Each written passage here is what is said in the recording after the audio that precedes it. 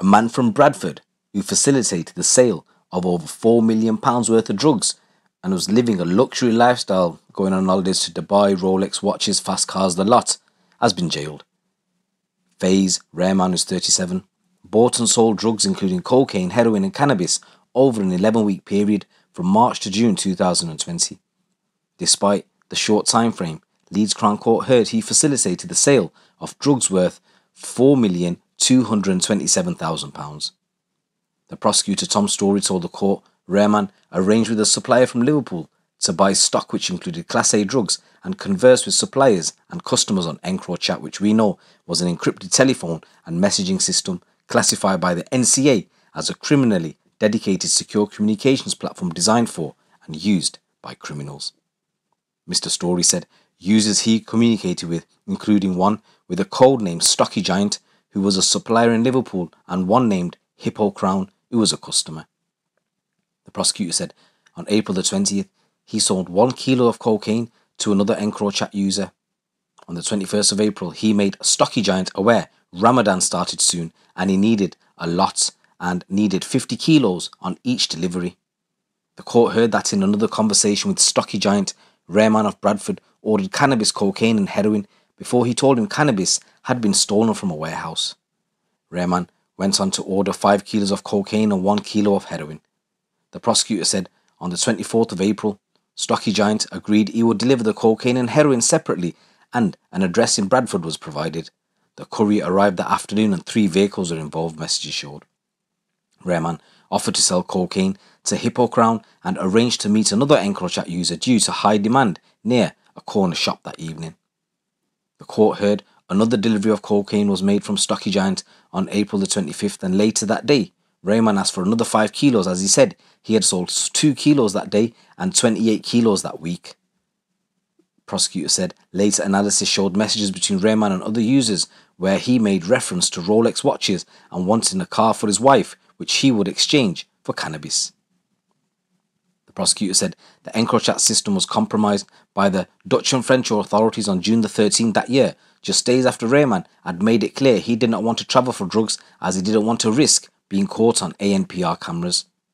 The court heard Rahman told another user he wanted to buy as much as he could before leaving his role in the drug dealing operation before July. In other messages, Rahman bragged about being able to sell 40 to 50 kilos of heroin a month, and in June he made reference to cannabis and cocaine being his main area of business. The court was told Rahman communicated with another EncroChat user, Lynx Basil, who he had met in Dubai. Prosecutor said on 11th of May, when he and Lynx Basil discussed the availability of handguns and they discussed respective KG packages, they showed pictures of blocks of drugs with various logos on pictures of cash ready to exchange for drugs. The NCA noticed Rahman travelling to Liverpool and visiting a safety deposit box in Bradford.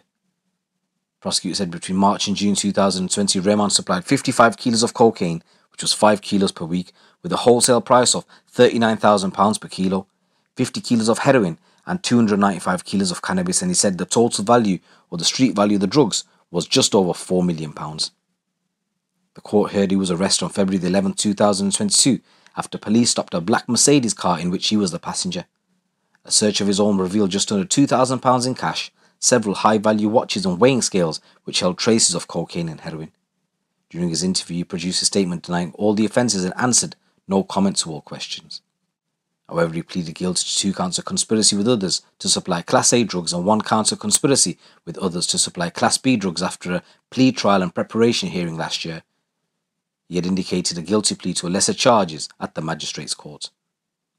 In his defence, his solicitor said that he had been a charity worker who had visited Lebanon and Pakistan and had featured in local media for it.